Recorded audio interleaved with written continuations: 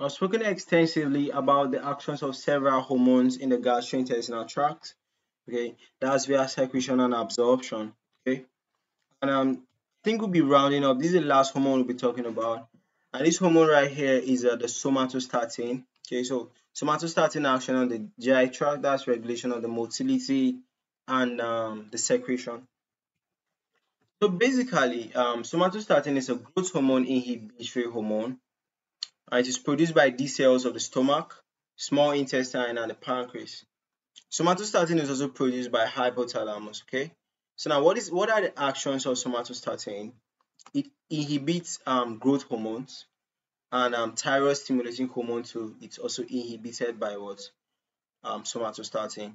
So somatostatin also inhibits pancreatic secretion. Okay. All right. It inhibits cholecystokinin, VIP, and the GIP hormones. All right. Where's the somatostatin? This is a somatostatin. All right. So basically, it's for inhibition. Okay. Basically for inhibition. So now, somatostatin is a hormone that is produced in the hypothalamus, pancreas, and gastrointestinal tract. In the GI tract, the somatostatin reduces what? Gastric secretion and limits the release of gastrointestinal hormones such as what? Secretin and gastrin. Okay. It also inhibits the secretion of other pancreatic hormones such as insulin and glucagon. Okay.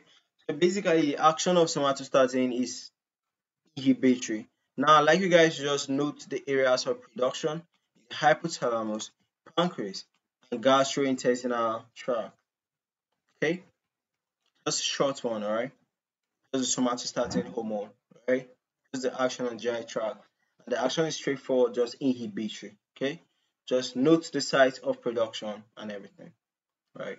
And note the other hormones that it inhibits too, right? And inhibit gastric secretions too. Inhibit growth hormone and gastric secretion. All right. So see you guys in the next round, and bye for now.